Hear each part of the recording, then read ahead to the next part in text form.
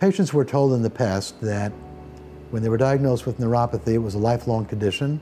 Nothing could be done for it. You could take medications to help control the symptoms. Neuropathic pain or nerve pain from a problem with nerves of your legs is a tingling type feeling. Sometimes it's like pins and needles, or it's sometimes that you feel like you're walking on broken glass when you walk around the house barefoot. And that can be very painful. These symptoms would remain present with all the drugs that we would give the patient. And when they had pain with all the pain medications, even narcotics, they would still have it. When you treat neuropathy generically with psychotropic medications, medications that trick the brain into not thinking about the symptoms, you're not doing anything to treat the cause of the neuropathy. Years ago, I became convinced that neuropathy was a symptom of poor circulation. The blood vessels in the toes are the smallest in the body.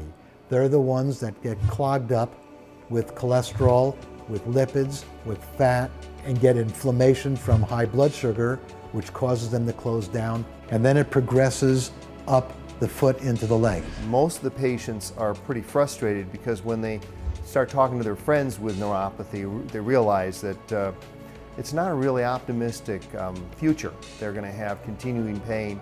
The pain will get worse, and this will be a progressive situation. But Dr. Zang and his colleagues have opened up the eyes in a lot of these patients who've been told nothing can be done. I worked with an imaging center and with their invasive radiologists to have them formulate a mechanism for me to get an angiogram from the knee down to and including the toes. Where we look at the circulation, particularly in the smaller arteries going down the ankle and in the foot, where we can see in fact there's some disease present. And then we evaluate that, and if indeed there is something that can be done or needs to be done, then we refer the patient to an endovascular cardiac specialist with experience in dealing with recanalization, which is opening up the clogged blood vessels below the knee and into the foot.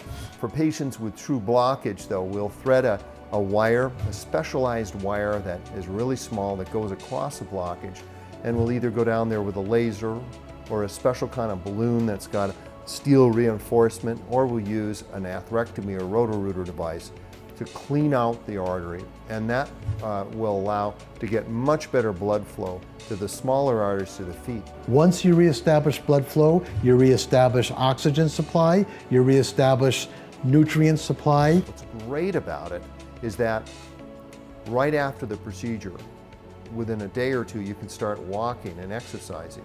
And by increasing the blood flow and by walking, you're going to improve the circulation on your own. And in many cases, it's, patient heal themselves. You're going to really improve your circulation, improve your ability to exercise. There is something that they can do rather than being told, take these pills for the rest of your life. If they're not strong enough, we'll give you narcotics. If that's not strong enough, we'll give you combinations of medications. When we've opened up the blockage, the response has been dramatic. In many cases, the pain will go away completely, or definitely be improved. And again, in combination with exercise and making sure you watch what food you're eating, are on the right medications and so forth, there can be a dramatic improvement of something that has been thought to be just no cure, no way to get any better. It's only progressively going to spiral down and get worse and worse. Now, there's hope. There's light at the end of the tunnel.